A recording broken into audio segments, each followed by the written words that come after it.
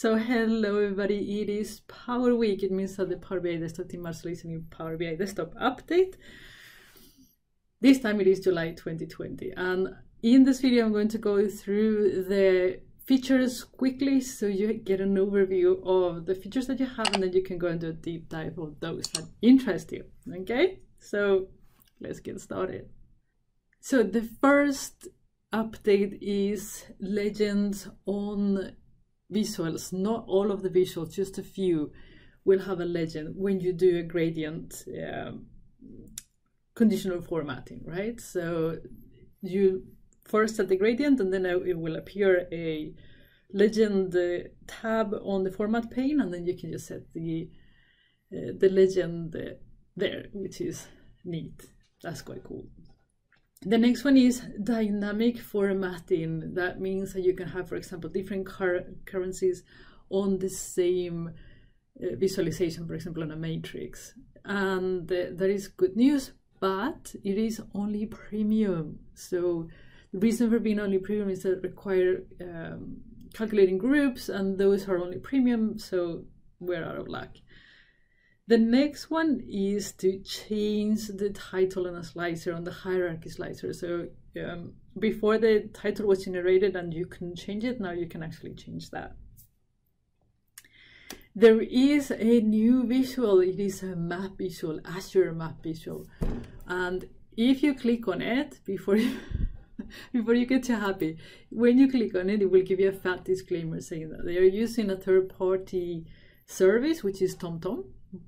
Wouldn't expect that as a collaboration, but it is TomTom, and it says that even though they don't send you your personalized data, TomTom will obviously receive the data to be able to map it, and could save your searches or your queries, and it will be stored in the United States or maybe other countries. So if you're from Europe and you have any privacy rules, this might not be ideal. So it is a paid service, I want to say that too. And you have like a base where you can just, test and give it a go. And then it's $5 per 1,000 transactions. Okay, I think like Google goes with static maps, I think it's $2, and non-static is $7. So this is like in the middle. So next update is on custom visuals. Did you know that custom visuals are not called custom visuals anymore? Nope, they're called app source visuals.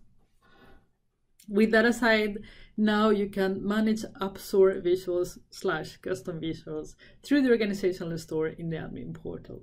Now, what is worth mentioning here with custom visuals, you know what I've said about custom visuals before was that you had to be careful because you could leak data. Certified visuals do not leak data anymore, but there is still a problem, and it's how custom visuals are managed.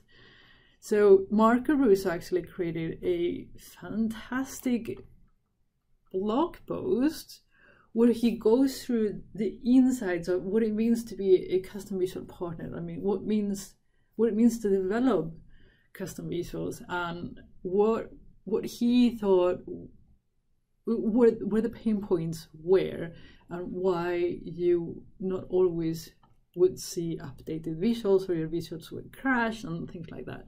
So if you're using custom visuals, I really recommend you to watch these.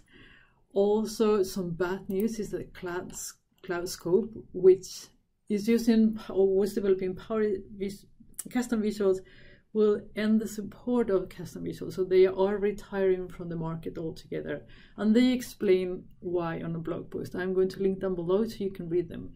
If you're using custom visuals, read, okay? So you are informed about what can happen.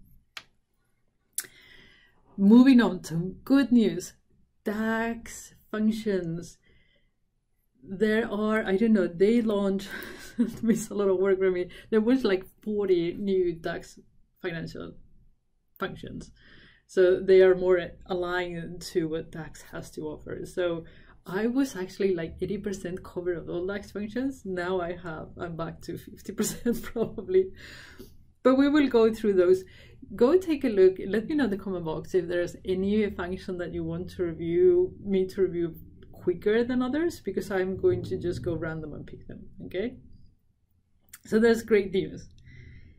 Next one, yeah, in Power Query, there was a possibility, you know, when you're importing data from Excel or text files, Power Query tries to detect if there are column headers and tries to detect also the type, the field type.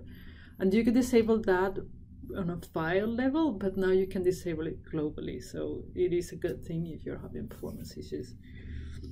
And the last but not least, there is a now possibility to add links on Power BI Desktop to external tools, and you just need to write a small line of code.